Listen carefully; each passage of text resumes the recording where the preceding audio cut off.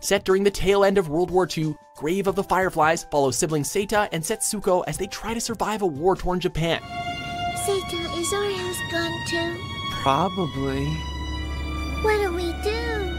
Many consider this film to be one of the most heartbreaking anime of all time. The film is a harsh, realistic look at youth struggling to get by in the darkest of times. It may bring a tear to many an eye, however, the film's dedication to its tone, in animation no less, has earned it considerable praise.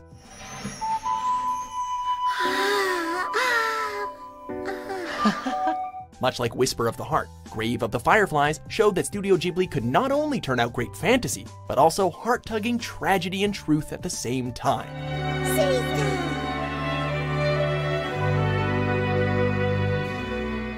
Number 6, My Neighbor Totoro.